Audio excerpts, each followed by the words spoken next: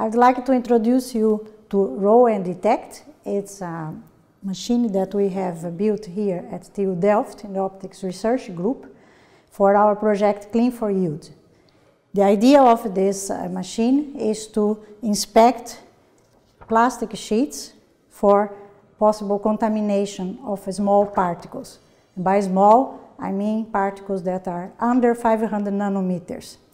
And our goal here is to be able to detect and to localize particles from 500 nanometer to 100 nanometer. How does it work? What we have is a laser that comes from the optical fiber here inside, and with a beam splitter is focused very tightly to the sample, and the sample is scanned under this focus spot, and the reflected field is sent to a detection system. The detection system is showing there.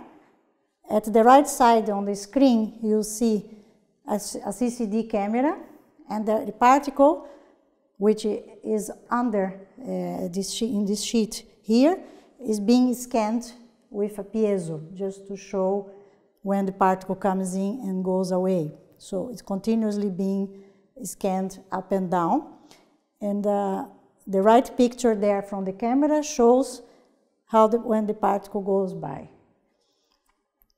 Oh, this is not what we detect, because this would be too slow to take pictures from camera.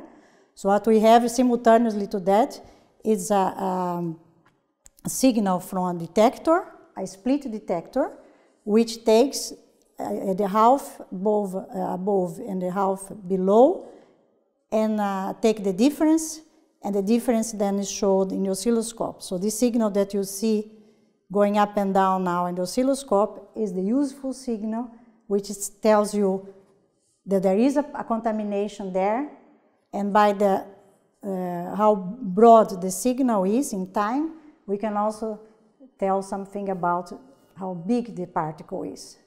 So in this way, we can, in a real system, which will be built at whole center, there will be continuously the sheet rolling under this machine, and every time a small particle comes by, will be immediately detected by our detector system.